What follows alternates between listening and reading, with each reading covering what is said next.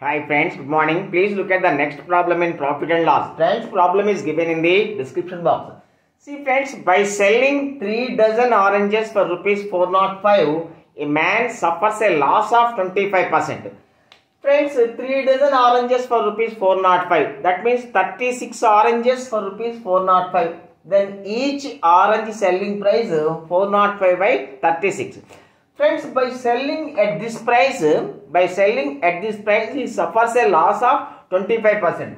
That means this selling price is equal to 75% of the cost price. 75% of the cost price is 405 by 36. Friends, now he wants to have a gain of 20%. So we have to find 120%. 120%. So if he wants to have a gain of 20%, then what will be the selling price of each orange?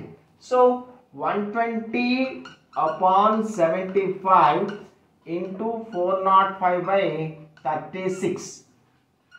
15 fives, 15 eights, 5 80 ones, 9 fours, 9 nines, 4 ones, 4 twos, 18. So if he wants to have a gain of 20%, if he wants to have a gain of 20%, he has to sell each orange.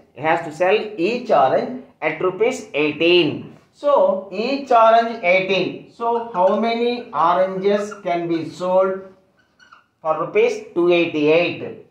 18 16 friends. So he has to sell 16 oranges for rupees 288 to have a gain of 20%. Thank you.